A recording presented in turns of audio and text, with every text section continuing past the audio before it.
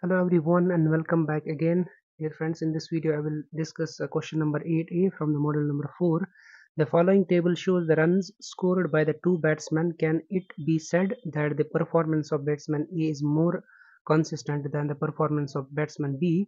So use 1% level of significance at f0.01 at 1% level of significance. It is given by 7.85. So we have to check whether the value f value is less than or greater than. If it is less than, that will be accepted. Okay, hypothesis will be accepted. If it is greater than, obviously that is rejected over there. Whatever we have solved the problem so far, we have seen how it happens. Okay, so here is the table for batsman number A, batsman number B. Okay, these are the runs which they have scored.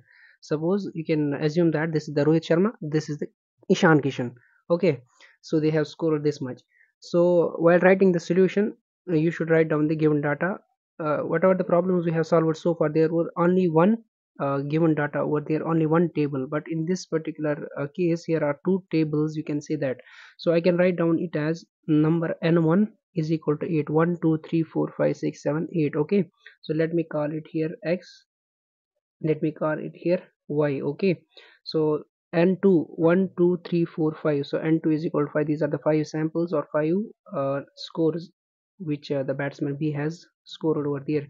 So in order to calculate x bar mean, x bar is equal to 1 by n1 summation of x. So what is the number of n1? That is 8. Okay, summation of x means you have to sum up these terms: 40 plus 50 plus 35 plus 25 plus 60 plus 70 plus 65 plus 55. Okay, you will get the x bar value as 1 by 8 multiplied by this much. Once you sum up, you will get 400. So x bar is equal to 50.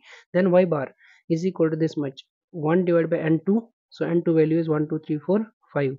So 1 divided by 5, 1 divided by 5, and sum up y term: 60 plus 70 plus 40 plus 30 plus 50, you will get 250. So 250 divided by 5, you will get y bar as 50 over here. Okay, so next, now we have the formula s1 square, as there are two what we call s1 and s2 over here. Okay, in the previous problems we are only calculating s value, but in this case we have to calculate s1 and s2 value. Okay, as two batsmen are there. So s1 square, it is a variance, is equal to 1 divided by n1 minus 1 summation of xi minus x bar whole square. This is the formula. So 1 divided by n1 is 8 in the problem. Okay, so 1 divided by 8 minus 1 is 1 divided by 7. Then xi minus x bar, so x value is here 40 and x bar we have calculated 50. So 40 minus 50, 50 minus 50, 35 minus 50, like that you have to take. 40 minus 50 whole square, 50 minus 50 whole square, 35 minus 50 whole square. Likewise you have to calculate this much. So calculation part is yours, that is why I am just making it fast over here. So s1 square is equal to 1, as you just sum up, you will get 242.85. So s1 simply you will get 242.85 root. Okay, which is equal to 15.58. This is your s1 value. Similarly, s2 square is equal to 1 divided by n2 minus 1. So what is the n2 value? 5.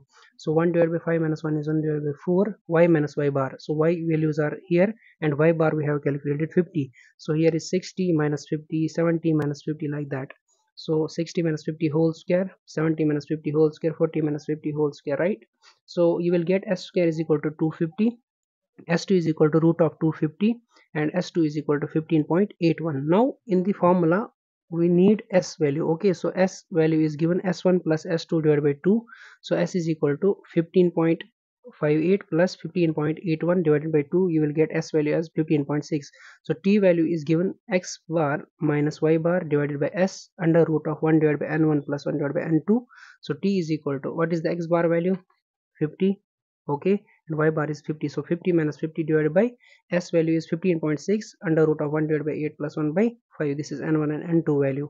So t you are getting 0. So since t is equal to 0 is less than t at 1% level of significance, that is in the question 7.85. See here it is 7.85.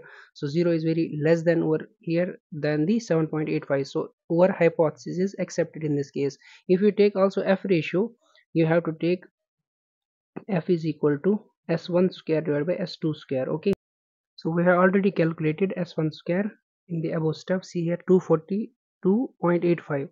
So 242.85 divided by s2 square, we have calculated 15.81. Okay, 15.81, you will get the value approximately 0.96. that is also less than the given value. See here, 7.85 is the given value, so 0.96 is also less than this value, so I can say that our hypothesis is accepted. If you are getting less than the given value, that means hypothesis will be accepted. If we are getting greater than the given value, our hypothesis will be rejected. So this is all about this particular problem. I hope you have understood this very well.